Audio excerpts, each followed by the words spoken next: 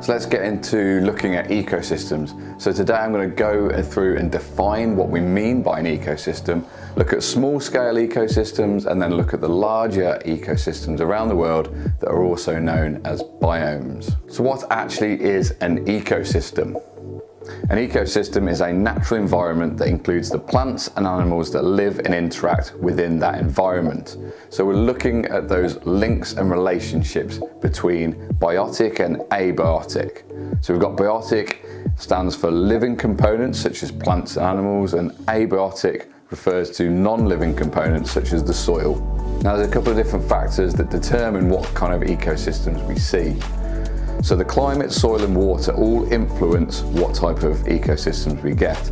So when we're referring to the climate, the temperature and the amount of rainfall are very important in determining which species can survive in each ecosystem.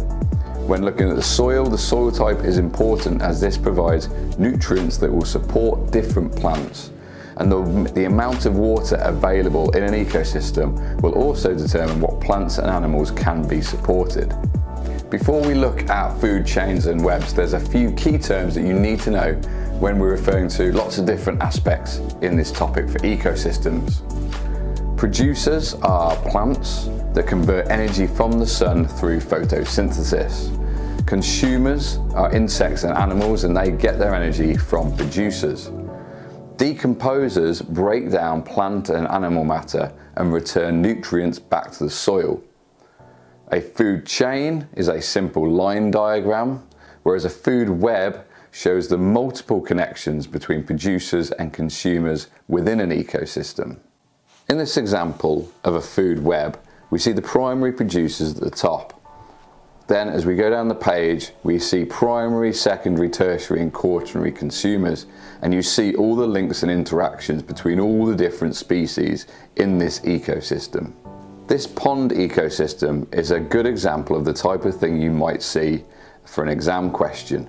They show you all the different types of species, and this usually would be accompanied by some kind of food chain or food web. Nutrient cycling is an important concept to understand when looking at all these different ecosystems. Nutrient cycling sees plant and animal matter dying, and this is also known as litter. The litter then decomposes and releases nutrients back into the soil.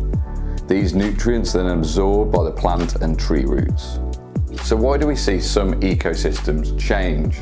Ecosystems can change on a local and global scale, and there are various different factors involved that can cause changes on small scale ecosystems. We can break them down into natural changes and human activity. So naturally, through extreme weather or drought, that could affect a small scale ecosystem.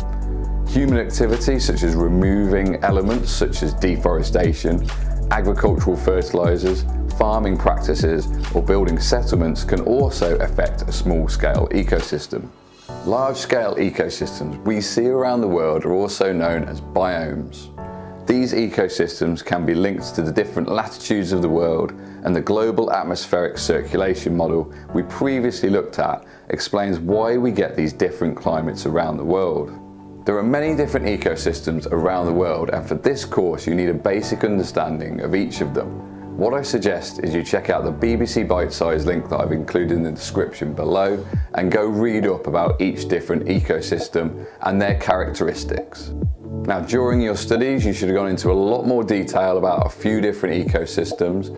For this course we're going to be focusing on tropical rainforests in a lot more detail, and I'll also be looking at cold environments, talking about places such as Alaska and Antarctica. Thanks for watching. Make sure you subscribe to the channel and give this video a like. Make sure you check out the previous videos in the Sunday morning coffee playlist. And next week, I'm going to provide a video on all the aspects you need to know about tropical rainforests.